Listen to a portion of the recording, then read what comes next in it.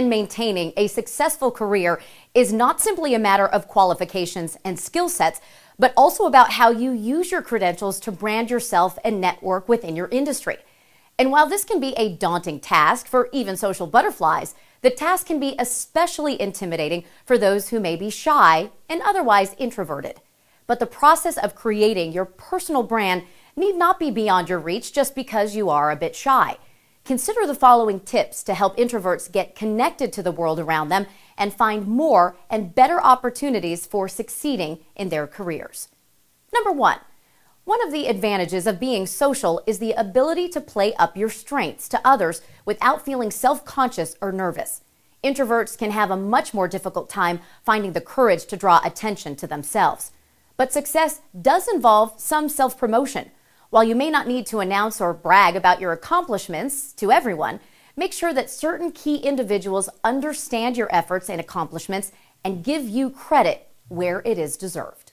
Number two, because it is more difficult for introverts to promote themselves, it may be helpful to forge strong relationships with supervisors or other influential individuals who may be willing to speak up for you and vouch for your abilities in situations that may benefit your career. While you don't necessarily have to chat up all your coworkers about your ideas for improving your organization's performance, it is important to share your opinions and ideas when you have them. You may want to directly approach an immediate supervisor and tell them you have an idea that you'd like to share in private.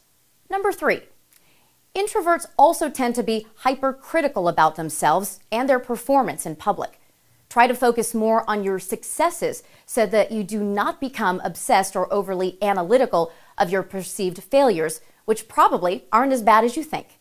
These can only lead to discouragement and self-doubt. Number four, don't be afraid to participate in networking events, but plan your behavior so that you feel more sure about yourself. Develop some conversation starters about common discussion topics like current events or pop culture. The more you know about the world around you, the easier small talk becomes.